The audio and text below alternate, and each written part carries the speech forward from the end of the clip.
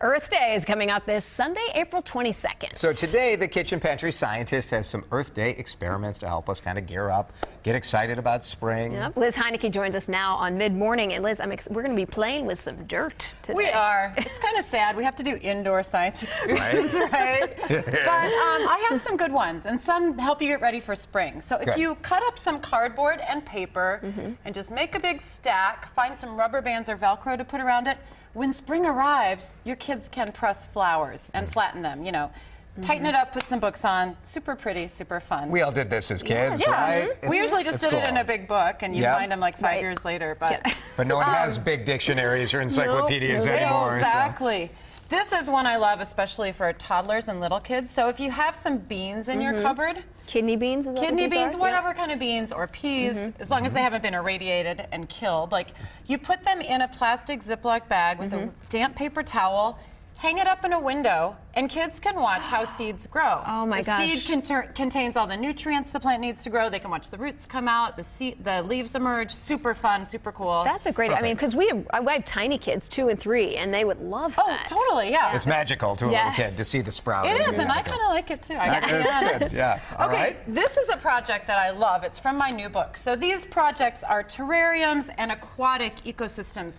They all involve ecosystems which are basically like giant neighborhoods for living and non-living things.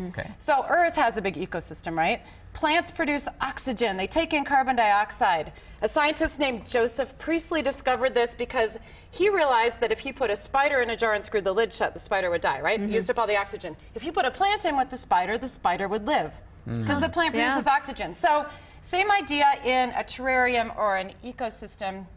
If you go to the store, use, of course, non-chlorinated water. I just put some gravel in a jar, some rocks in the bottom. Go to the pet store, or in the summer you could go to the pond, get some aquatic plants, put them in the jar. And then the cool thing is I have a snail and a ghost shrimp in there. I was joking with my neighbor. This snail has been alive since last summer when we photographed my book. Oh, funny. But it's basically, you don't have to feed them because algae grows in here. You can see there's a little algae on the side. So the snail eats the algae. The plants are producing oxygen. It's a self-contained system. This is the easiest fish tank in the world. Right. Easiest fish tank. So if you're not grossed out by snails, your kids will love it. That's fun. I love that. Low to no maintenance. Okay. Terrariums are always gorgeous, right? I love it. They're fun. You just get some dirt, get some plants. If you're gonna put, like, for example, some hermit crabs in your terrarium, be sure to buy the dirt at the pet store. And even just like maybe pop the plants in their little pots so you can change the dirt. Change the dirt out. So this is my daughter's terrarium that we have for the hermit crabs.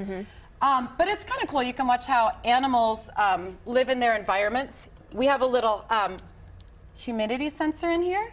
So she has to, when the humidity gets too low, she has to spritz it. But it's a cool way for kids to learn about that. Cool. Watch animals in their environment. Perfect for Earth Day. And all of this is in your book. This one? Outdoor Science Lab for kids. Kitchen Science Lab has the bean experiment. My new book has the ecosystem. You're all set. All right. Find all the books at Liz's website, kitchenpantryscientist.com. Go to WCCO.com/links, and we'll get you there. Thanks, Liz. Thank you, guys. Matt?